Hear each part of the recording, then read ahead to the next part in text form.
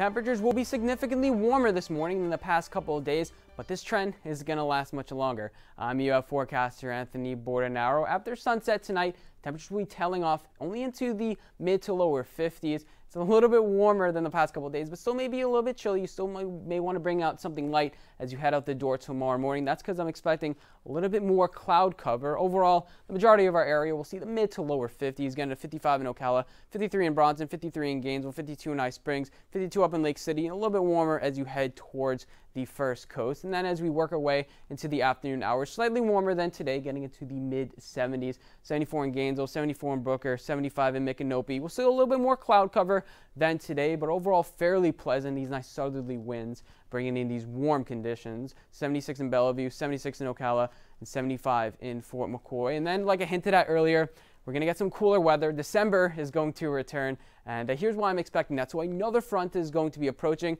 around lunchtime. The majority of our area will be dry. Actually, I'm expecting dry conditions. Then after sunset, the front's going to be inching towards our area, bringing showers towards I-4 and also some sprinkles towards Gilchrist County and the Suwannee River Valley, making its way through by midnight. So you may be asleep at this point. This front won't be as strong as the last front. There's some downed trees with this, but this should be a clear passage, again, with some rain. And as you wake up on Saturday, skies will be clearing and cooler temperatures will be on the way, and that's reflected on my 6-day updated forecast. Notice behind the front, temperatures return to the lower 60s for your afternoon highs and lower 40s for your nighttime lows.